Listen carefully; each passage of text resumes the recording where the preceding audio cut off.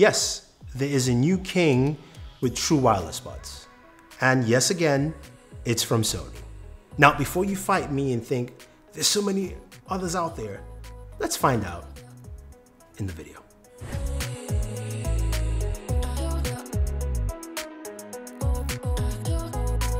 So for the past year, the Sony WF-1000 have been my go-to favorite pair of true wireless buds. In terms of audio quality, it's been impeccable. It's also got some really great noise cancellation. And where it falters is the fact that, of course, it's got a bulky case and it doesn't have that great of a microphone. So here comes the SP800N. Now, Sony, please, let's change the naming structure of your products. It can get a little confusing. But the SP800N comes in, bringing in a lot of features that you will find familiar, but also taking things to a very different level. Now they're priced at $199, and what you have here is something, of course, that comes in quite a rather large case. That's the first thing you will notice. Sony tends to make larger cases for their true wireless buds, and that's just the way it is. The case has USB Type-C charging, which will give you 60 minutes with a 10-minute charge. And in terms of battery life, you're getting an extra 9 hours if, of course, you're having noise cancellation, or an extra 13. So you can get 9 with the earbuds themselves, 9 in the case, or of course, it will increase with that as well. And we'll talk about the battery life in a second.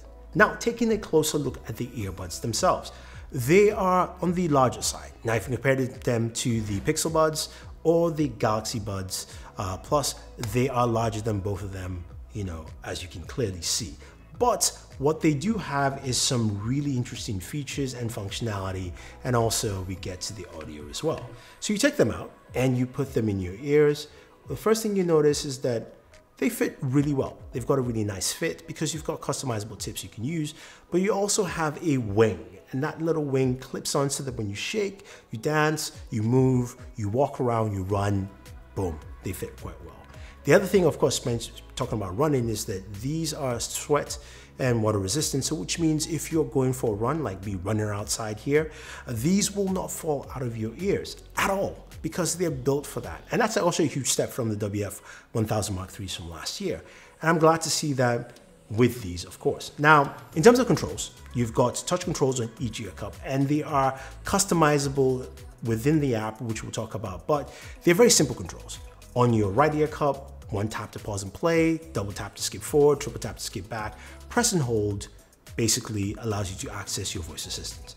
Now on the left earbud, you've got a tap, which basically cycles you through noise cancellation, ambient mode on, off, and that's pretty much it. Now you can switch those functionalities.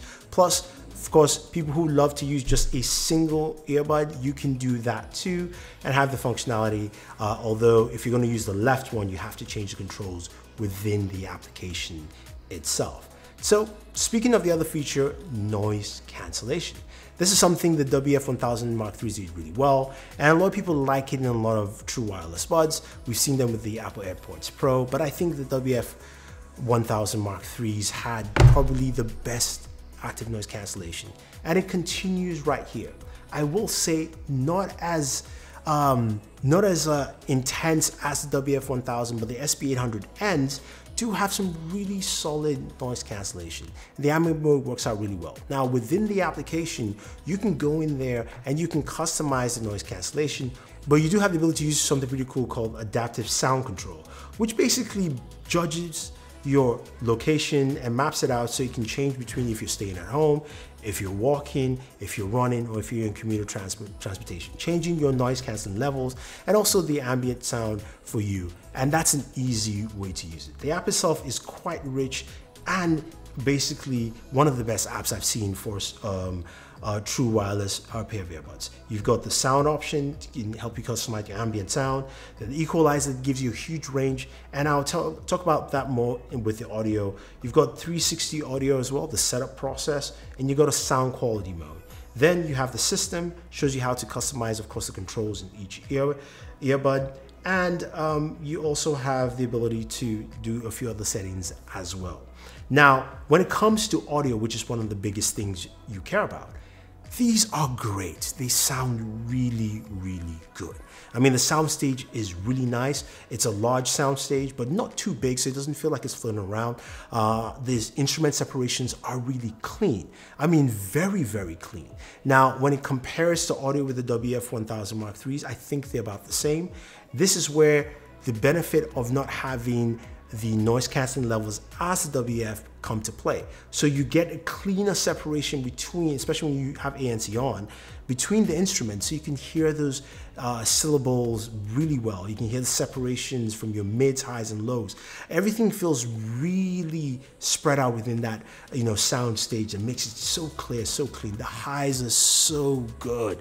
Oh my God, they are good. They are really good. And check this out, it also has a little extra bass as well. Yes, these have some extra bass, so all you bass fans, you get that tucked in there, you get that. So if you really want just a little more oomph in your sound, it delivers. I mean, this thing absolutely delivers. It is fantastic. So couple that, I think it's an excellent audio replication, especially what you're trying to listen to. Depends on what song you're listening to, whether it's hip hop, jazz, if you listen to instrumentals, if you listen to orchestral music, if you listen to movie soundtracks, from Hans Zimmer like I do, anime songs, doesn't matter. It works.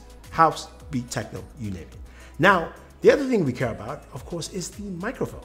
Now, with a lot of people using true wireless buds and the fact that we are, stuck at home, and we have to make a lot of phone calls, the mic is really, really important. This is where the WF-1000 Mark IIIs didn't set the mark last year. And I have to tell you, the SP800Ns do a fantastic job. Really great microphones, conversations were clear and clean. People didn't realize I was on true wireless buds. They just enjoyed the conversation. I liked the fact that it was clean and robust. I think this is where Sony really did a huge improvement and took things a step forward for people to use. Now, in terms of battery life, you're looking at 9 hours noise cancelling is what Sony says, and it is pretty much 9 hours. 9 hours straight with the earbuds, and you've got an extra 9 hours within the case. Now, of course, you take the noise cancellation off, you get a bit more, and I'll say the battery life is really solid. You get what you're paying for, and it comes out well. I think the overall nature of these earbuds are just really nice. They're things that I think it does really well, and things I think a lot of consumers will really appreciate because the audio is pretty much top notch. Noise cancelling is up there with one of the best. Maybe not as good as the WF-1000 Mark IIIs, but really close. You've also got a great microphone that rivals the Galaxy Buds Plus or even the AirPods Pro.